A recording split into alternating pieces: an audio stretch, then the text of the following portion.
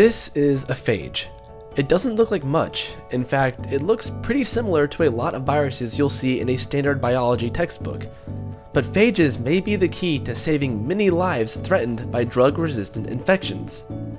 In London, a 15-year-old girl with cystic fibrosis had already undergone a double lung transplant and, to top things off, had gotten sick with a Mycobacterium abscessus infection. This bacterium is related to those that cause tuberculosis and leprosy.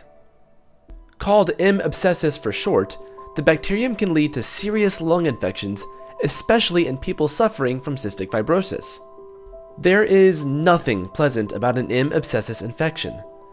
The infected area can be swollen, painful, and can develop boils or pus-filled sacs.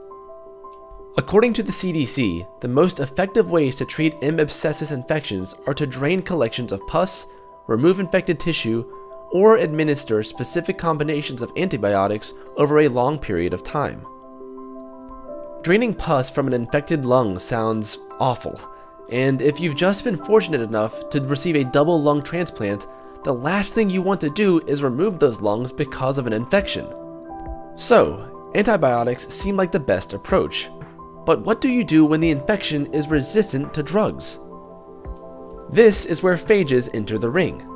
Phages are viruses. Now, you may be thinking, wait a minute, viruses are bad. And in many cases, you'd be right. In fact, phages do take more lives than anything else on Earth. But you don't need to worry because phages don't kill humans. They exclusively hunt bacteria.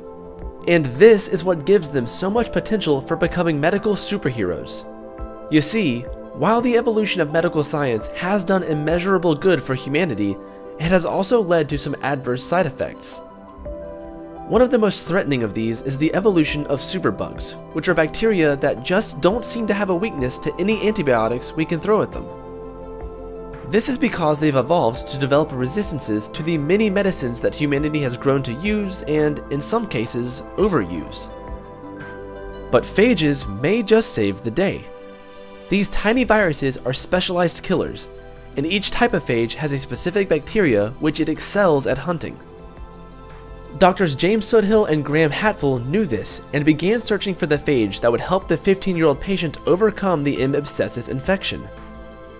But the search was more complicated than you might think. There are a lot of types of phages.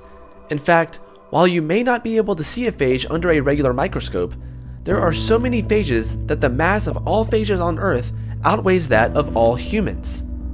As you watch this video right now in your gut, there are 1 million billion phages. Fortunately, Dr. Graham has an extensive history working with the target bacterium, which made it possible for the team to identify a suitable phage for treatment. They also had to be careful when administering the phage therapy.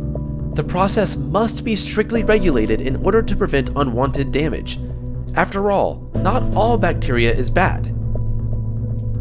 The team only wanted to kill the M. abscessus infection.